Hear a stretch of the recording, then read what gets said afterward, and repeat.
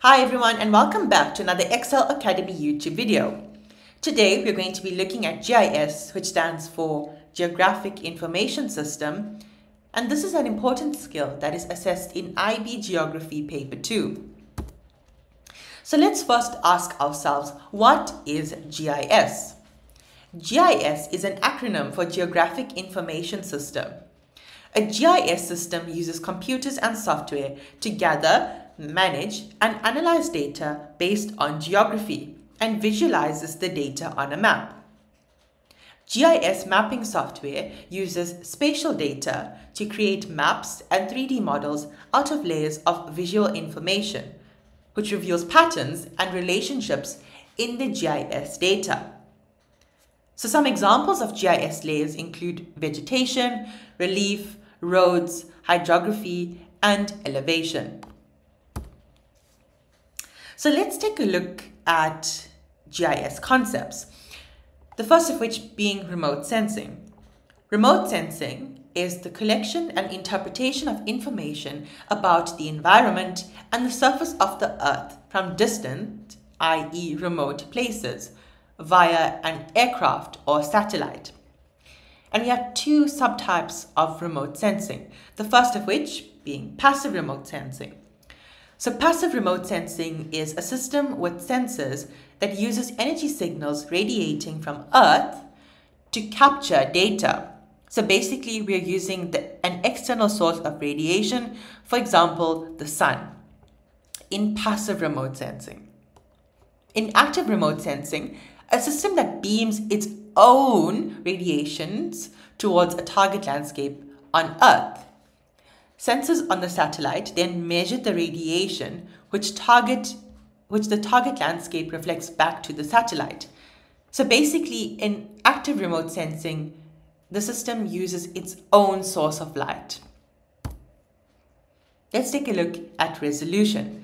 And resolution refers to the detail or the sharpness of an image. The clarity of the image is determined by the number of pixels. And we need to understand that pixels are the smallest unit in which data is stored. So therefore, more pixels lead to a higher resolution image, and less pixels result in a lower resolution image. And we can see this illustrated here in this image below.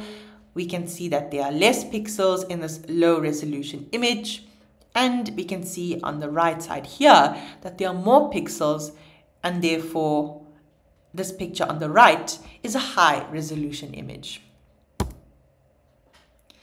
Let's also look at data management. Computers are used with special software programs that handle and manage the data. GIS is dependent on a database management system. This is a computer system that can store, retrieve, and reorganize attribute information.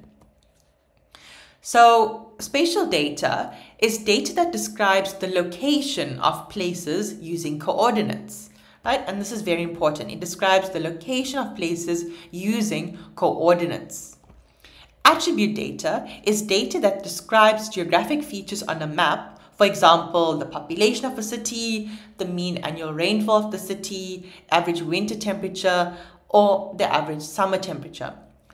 So, attribute describes geographic features on a map.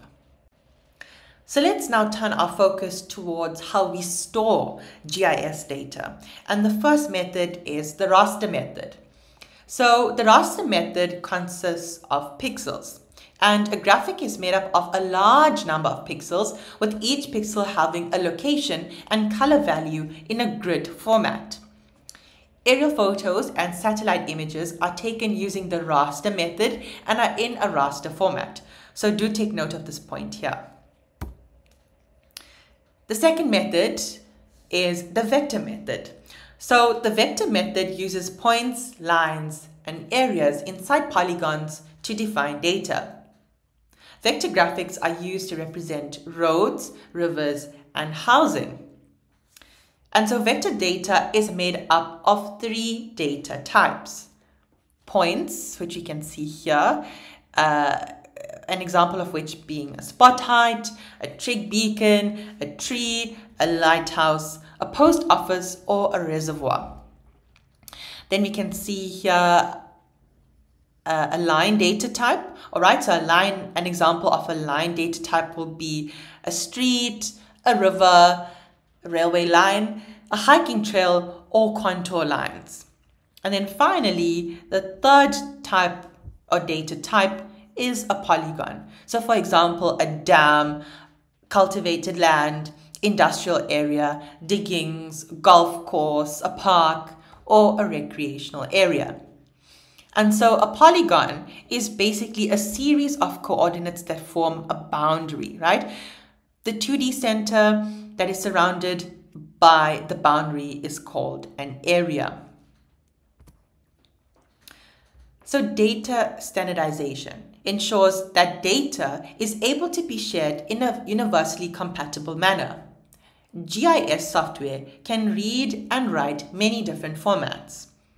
And data standardization also establishes trustworthy data sources for use by all. Data sharing results in capturing high-resolution images and data, which is an expensive process. Maintaining and storing this data is also expensive. Therefore, it is important for information to be shared. Standardization makes the ability to share data so much easier. Now, an important skill that is assessed in IEB Geography Paper 2 is buffering, and you have to know how to apply the skill. So when lines are drawn to visualize a protective boundary around or between a geographical feature is known as a buffer zone. And so usually this geographical feature is a hydrographic feature or a fluvial feature. So for example, a dam. Buffering can help in assessing flood damage, future business locations, suitable farmland, and determining the number of students within a school's catchment area. So these 4 bullet points can help you in answering a question that asks you, what the purpose of or what the significance of buffering would be. And so I really do hope that these 4 points help you in answering a question in IB Paper 2. When drawing a buffer zone, you must follow the instructions given. Usually, the buffer zone needs to be drawn at a fixed distance around the feature. Like so, usually they would ask you to draw a buffer zone around a dam, for example, and they'll ask you to why is buffering important, and then you can answer by saying, you can assess flood damage and see how many houses are affected if the dam were to expand, etc., etc. And it's also important for you to put in a key indicating the buffer zone. So for example, if they tell you to draw a buffer zone of 1 centimeter around the dam, you need to indicate that key in answering the question. So the application of GIS. Population modeling uses GIS to create maps and models of the location and distribution of people. Some cities use GIS modeling to manage water and power networks. GIS is used for urban and town planning. It is also used for identifying areas experiencing drought, and it's also used for planning of future food demand. Again, it's also used for disaster management. Areas prone to earthquakes or volcanic eruptions are monitored using remote sensing technologies and GIS. And finally, it's used by businesses to assess target market and efficacy of marketing campaigns. Here are some references that I took the information from in preparing for this video. And thank you so much again for tuning in to another Excel Academy YouTube video. Please like this video if you found it helpful and subscribe to the channel for more content to come.